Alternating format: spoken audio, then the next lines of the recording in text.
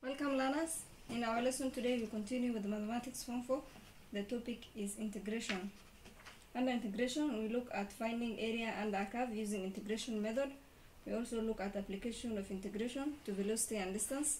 But before that you should know of the integral sign. That is the integral sign. We have BA, where B and A are limits of integration, and B is the maximum limit and A is the minimum limit.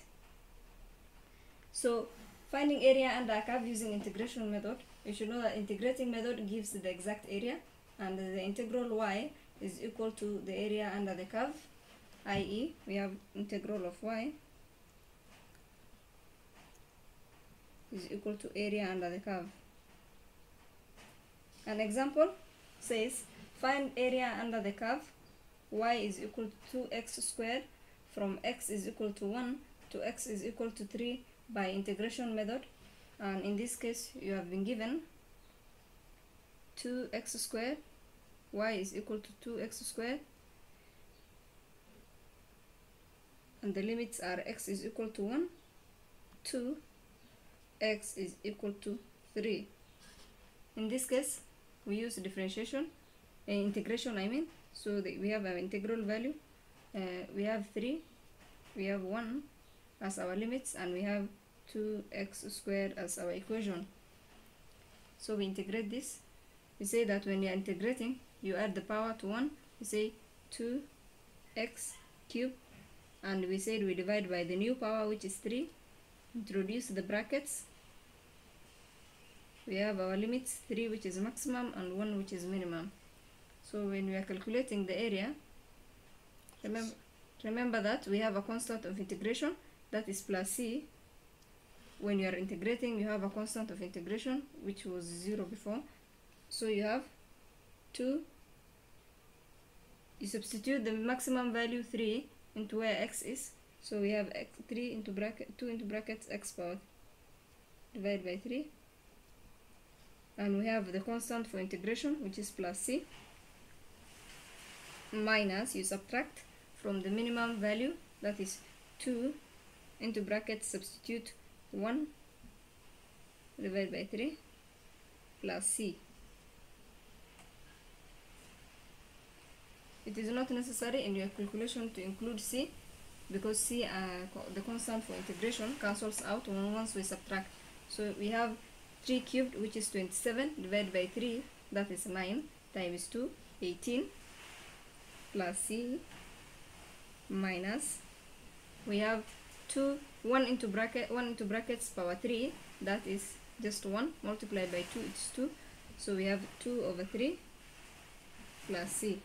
So in this case c and c subtract, we have null, we have 18 minus 2 over 3, which is 18 minus 2 over 3, which is equal to 17 whole number 1 over 3 square units, because it is area. So the next concept we shall look at is application of integration to velocity and distance, and we said that SVA, in differentiation we said S represents distance, V velocity, and A acceleration, and in differentiation we were going downwards. Differentiation, that is when we were differentiating ds over dt, that is v velocity with respect to time, we were getting acceleration. For integration it is the opposite, you go upwards.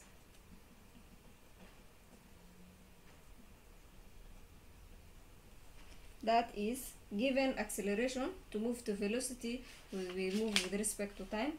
An example says a particle moves in a straight line, it passes through point O at t is equal to 0 with a velocity v is equal to 5 meters per second, and the acceleration a, meters per second square, of the particle at time t seconds after passing through O is given by a is equal to 60 plus 4, and you have been told express the velocity v of the particle at time t seconds in terms of t.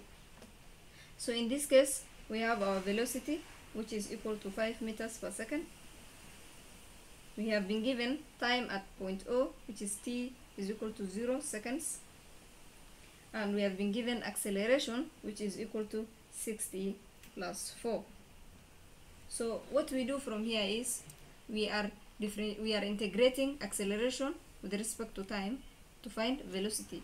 That is, what we are doing is we are saying dv over dt, otherwise a, that is a is dv over dt.